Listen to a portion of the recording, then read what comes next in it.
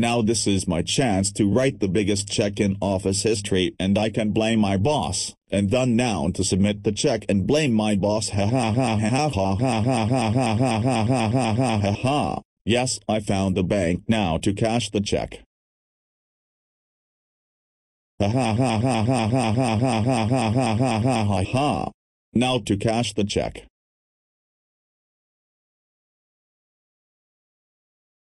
Now to take the money. Ha ha ha ha ha ha ha ha ha ha ha ha ha ha ha. Surprise, you bastard.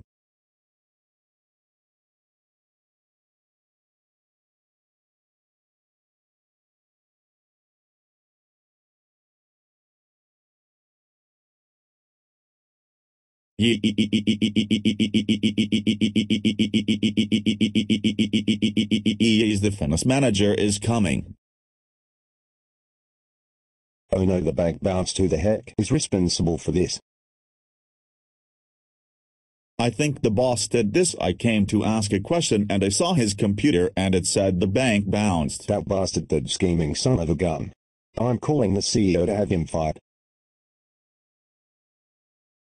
Hello CEO, this is William Thomas. Mr. Victor bounced the bank. Now we cannot pay our workers, so that means we are going to soon have multi-lawsuits. Please fire him. Do not worry, we will fire him as soon as we get a hold of him. Also, he will never be working in the office industry. Thanks.